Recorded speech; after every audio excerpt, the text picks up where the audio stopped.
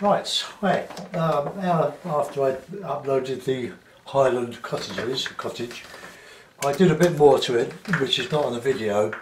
I darkened the water underneath the large mountain. I didn't do any detail, I just heavier dry brush, a darker paint, because it would have been darker, although the water would be ruffled, wind ruffled. So I'm back to my normal size, the Fabriano.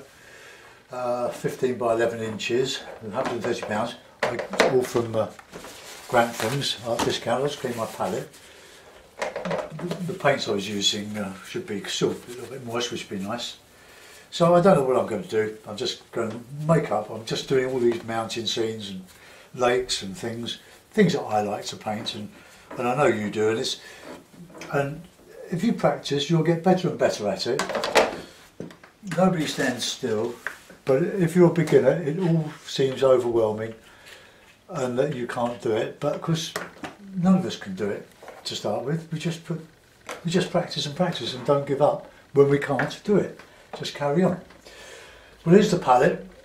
Lemon yellow, dirty lemon yellow, raw sienna, filthy. Let's give that a little bit of a clean. Clean that lemon yellow too. Okay. So we've got lemon yellow, raw sienna, alizarin crimson lights, red, ultramarine, burnt umber, Payne's grey and burnt sienna. I'm tending to stay with these colours here, with the exception of alizarin. I don't use a lot of alizarin, but it's a good colour mixed with yellow to make sunsets and so on. But it's a very strong colour, like this red here. It's a very saturated colour, and a little goes a long way, so beware of that. So I'm going to wet the paper all over with clean-ish water, and while that's wet I'll put in a raw sienna sky, well, all over actually. It gives a bit of unity to the picture, and because I'm putting water in underneath here, it's going to reflect the sky somewhat. So there we are. Now while that's wet, get the raw sienna, keep the hairs of the brush together. Good colour. We could mix a bit of alizarin in with that. Why not?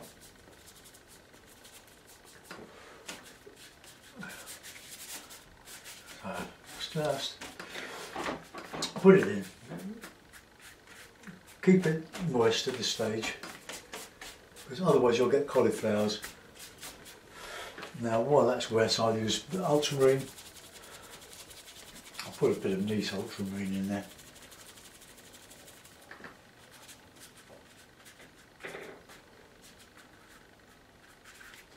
And then with a light red mixed in with that, we'll put some cloud in.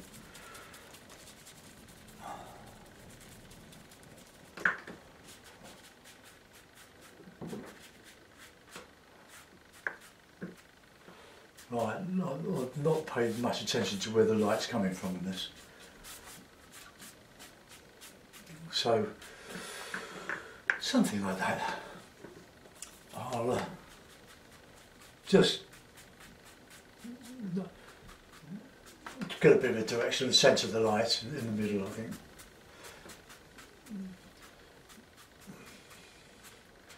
A low light. Bit blue. Okay, so that's the background. That's the sky and half the foreground in.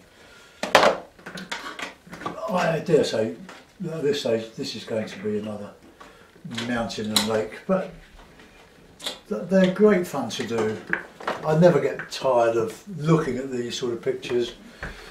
So let's put a bit of background. You're using sky colours, nice and dark, because this is where we're going into the background, so right the way down there, and then a bit of blue in the background here.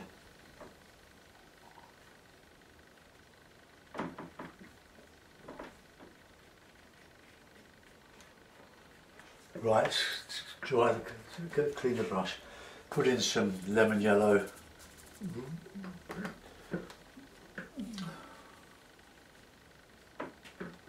vary the colours, more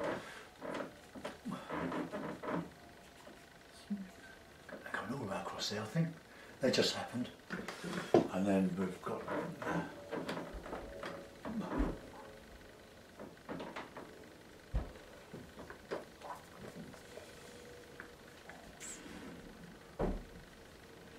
now when that dries, I can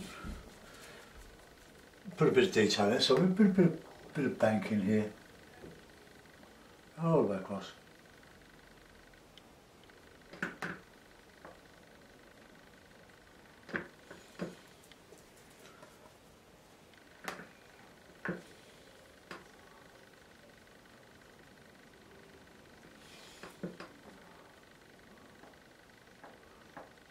Now that's bleeding down into the water to give some sort of reflection. You need to paint very thickly when you're doing this, going over a wet wash, otherwise it won't stick. Good thing to know. Otherwise it just bleeds into nothingness. Get that horizon a bit straighter there.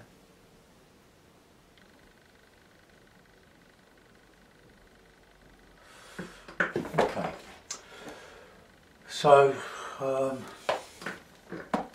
I'll put in some bit of stuff on here. Blue. Keep this blue, dark blue anyway. Just on the slope there.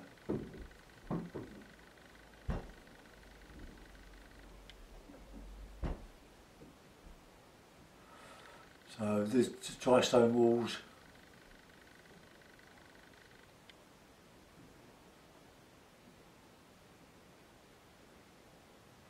Yeah, it's just something like that, and we can add some bit of dry stones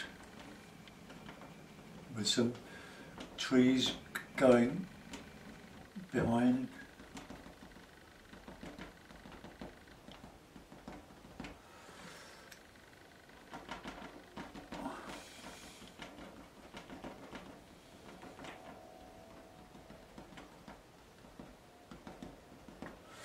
Okay, that'll do for that. We'll put a few rocks on the shore here. But remember, a little goes a long way.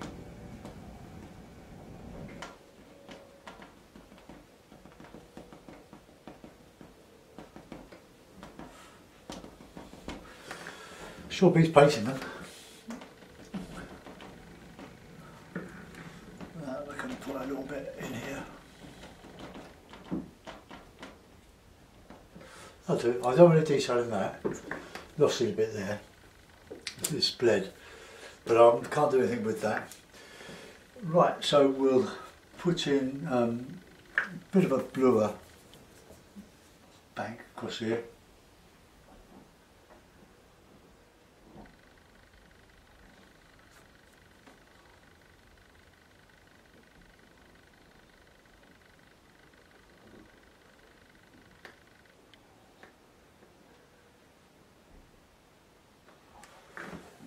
Okay. Stretch the paper. There's no need to shrink your paper before. Let's just put that down. Keep that nice and tight there. It bangs around a bit. Right, we can put in some trees here. Just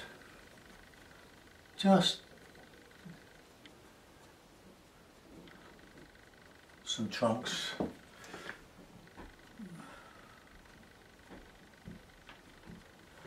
That'll do. I will put the reflections in after, but that's bled a bit. That's okay. Right, now we want some. I'll just try that off. Hold your ears.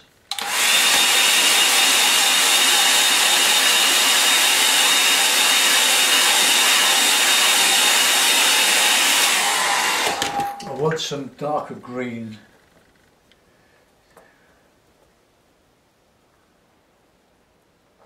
in here. So I just want to put some darks in there.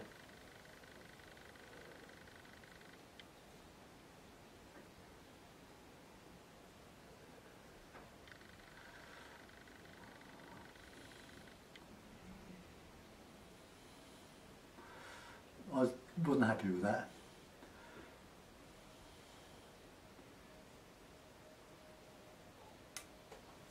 Okay, that's all right.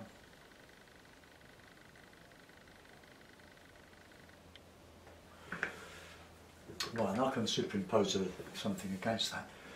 Right, now we want some beaches.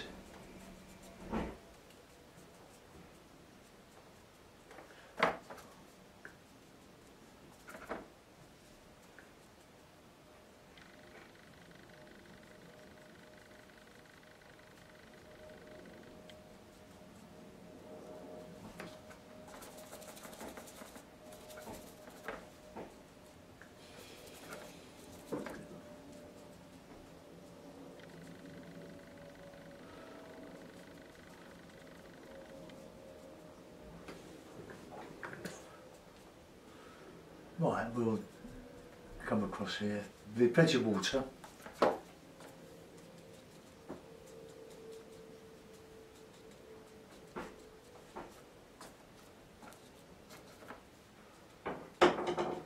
You see, I'm putting some darks here because I want to etch out with the card. Again, I hope you can see what I do, and I'll put more texture in that, and I'll put in some across here. With that.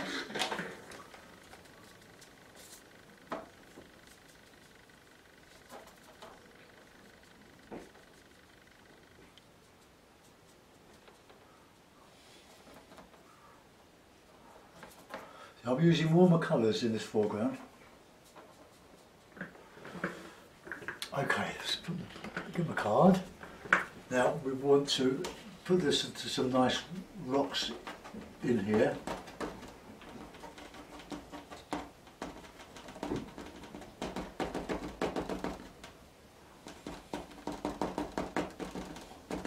Little ones going further off here on this sort of beach. I bet they dry a bit too quick, too dry. Oh well, that's right.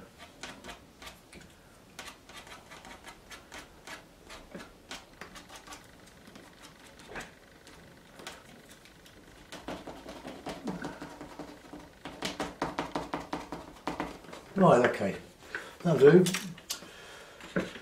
I'll dry that off.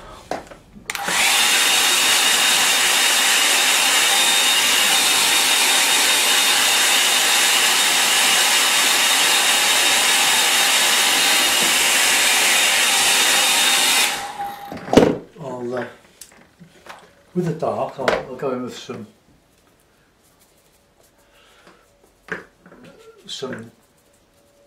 trees, trunks, some fine trunks. It's blue and burnt umber there. So we'll have this coming up here.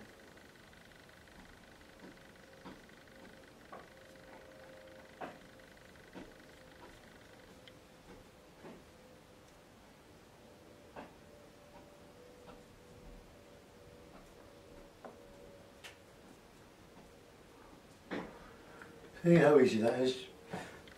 But it's only an impression. We're not trying to paint a photograph here. We're trying to create an impression of light and space and suggested detail. And I'll anchor that with a bit of dark.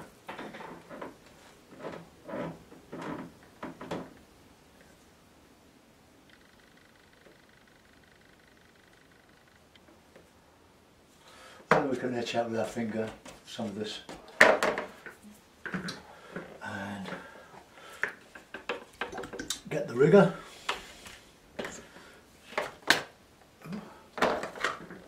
Run it.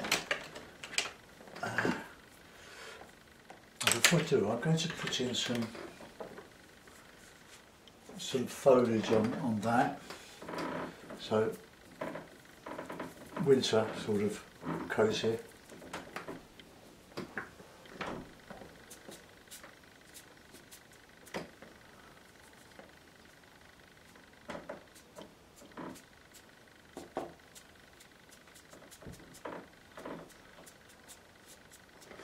All I need to do on that, perhaps a bit darker, ultramarine and umber, just get that nice and dark in there.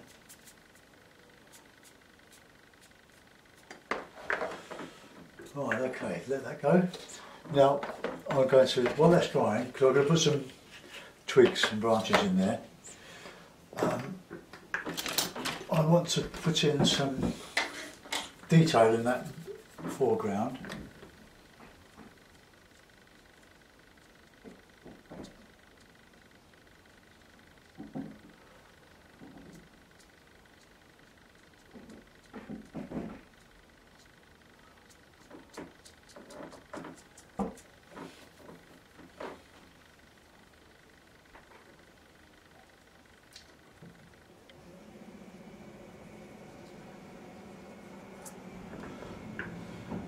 Right, that's got a bit of rye there.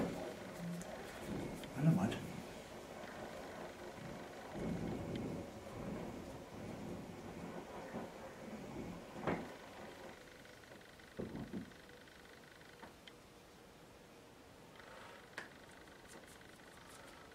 Put a bit of reflection in there.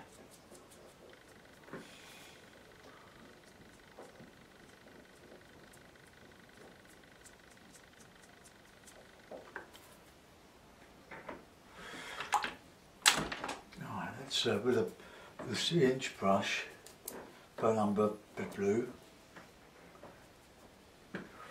we'll put a bit of a, oops,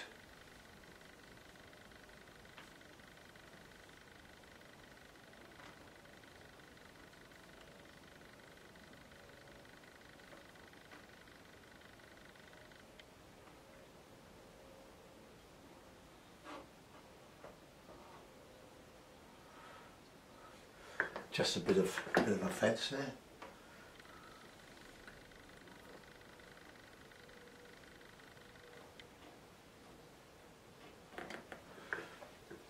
Right, okay. So we've got our bit of reflection going in there. Bit of that. I'm gonna put a bit of our landing stage in.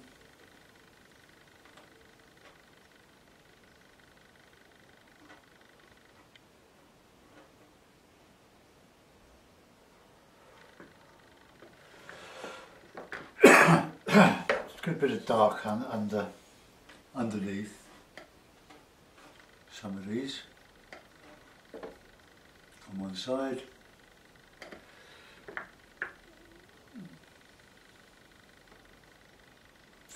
Right, okay. Right, I'll dry that off and I'll do this reflection a bit.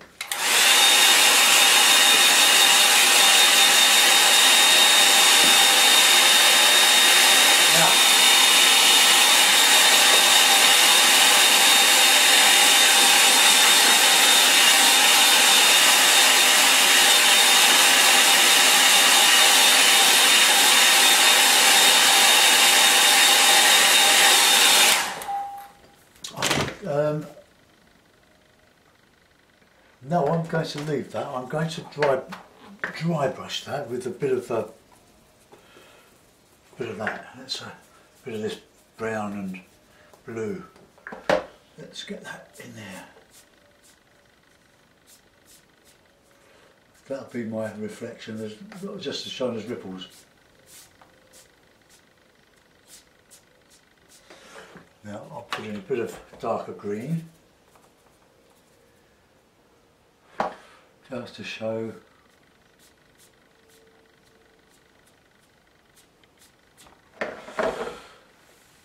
okay, give that a dry, then I'm going to lift out some lines on that, right? Take your headphones off.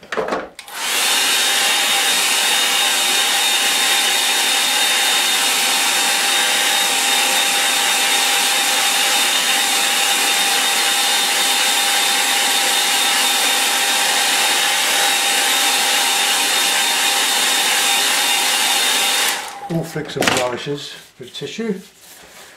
Get my damp brush. Now I need to take out some of that there.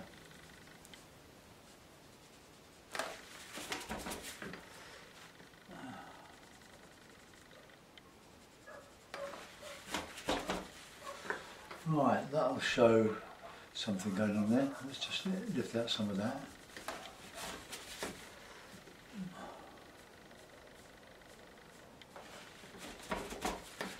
Okay, not too much, so let's just take out that.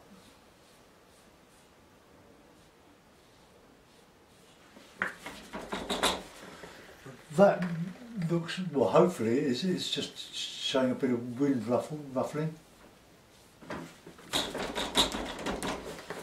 Okay, we'll let that go. Right, so I've got to do some stuff in there now. I'm going to find the rigger.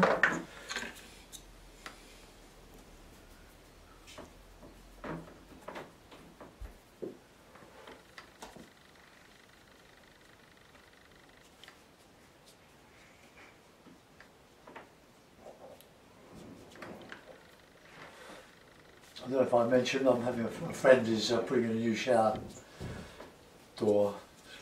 The other one gave up after 30 odd years.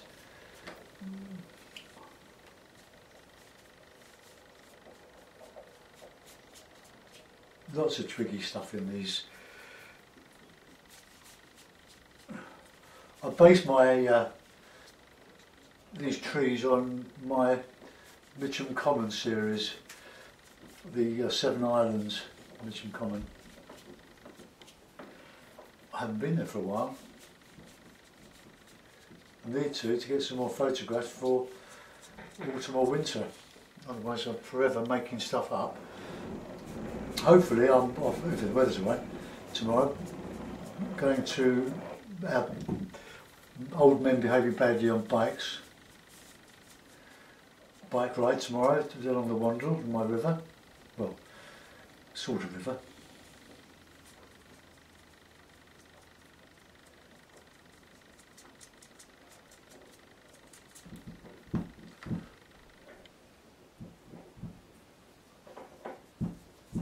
Put a few ripples in here and there.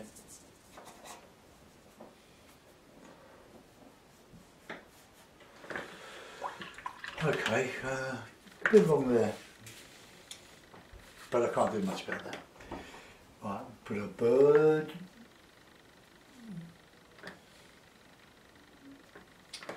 Put a signature, and I'll put a mount on it. I'm going to have a cup of tea.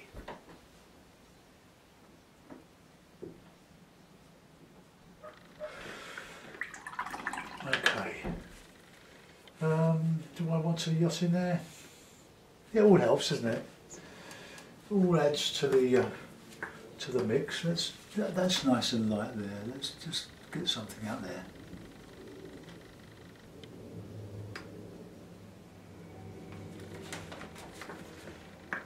No, let's brush that up.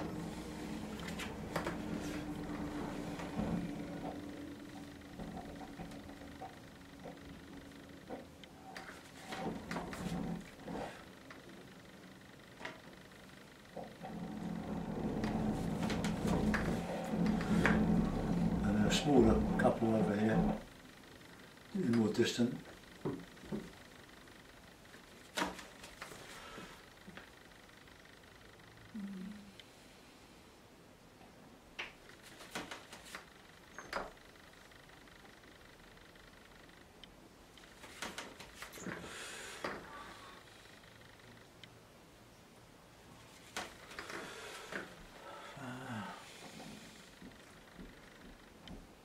Right, okay, I'm going to let that go. Let's stick it there and I'll put the mount on it.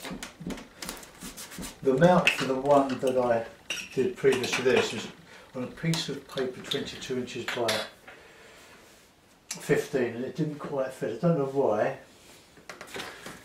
Probably because I was using a metric size paper for it. Well, there we are. So there we are, another boats on a lake, yachts on a lake. do we need to put a little bit of hull in here? Right. Can't do any more than that. I hope you enjoyed that. I've got my birds in, I've got my signature, I've got twigs in here, distance and rain scoring over here, and maybe slightly clearing here. I hope you enjoyed that. I'll zoom you in.